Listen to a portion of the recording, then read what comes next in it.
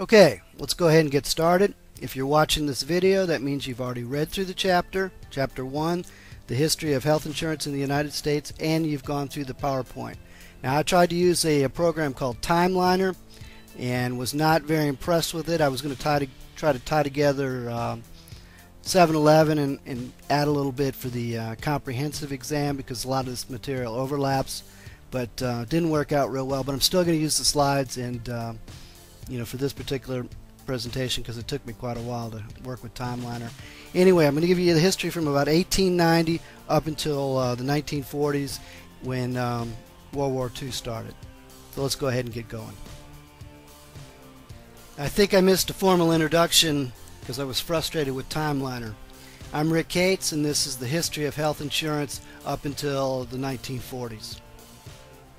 The reconstitution of the hospital is a term used by Starr, and I noticed that in our book Morrissey quotes Starr quite a bit.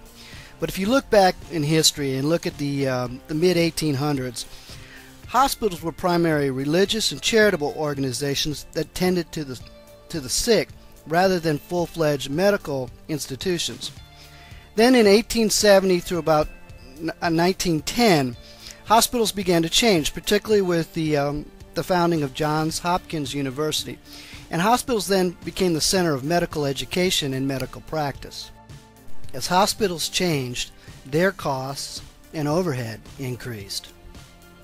At the turn of the century, in 1900, Roosevelt was president, and he was going through what's referred to as the Progressive Era. And so what had happened is, big business, or during this Industrial Revolution, companies had gotten very monopolistic, so he had antitrust enforcements that he had to break up some of these companies, including manufacturing, transportation, some of the big oil companies.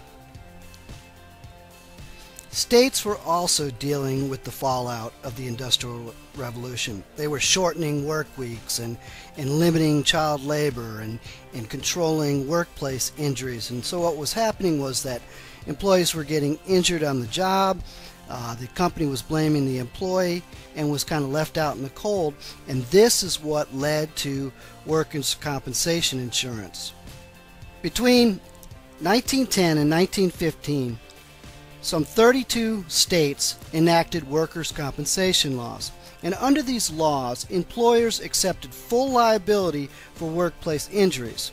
In exchange, they were able to buy insurance coverage through the states.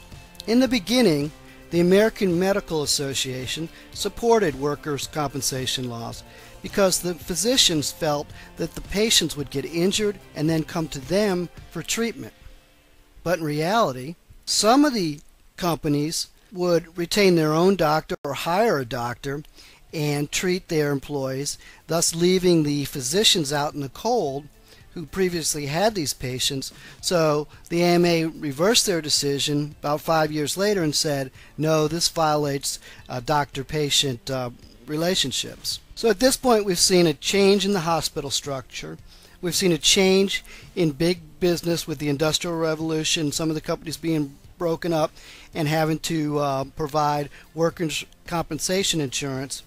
And now, to make matters worse, the country has a Great Depression in 1929. But the Depression was a catalyst for present-day insurance, because what happened was hospitals they were not making the revenue that they needed to, so they had to figure out a way to pay for insurance and to pay for these hospital bills. And so a gentleman named Justin Kimball, the administrator of Baylor University, devised a means to pay for hospital care.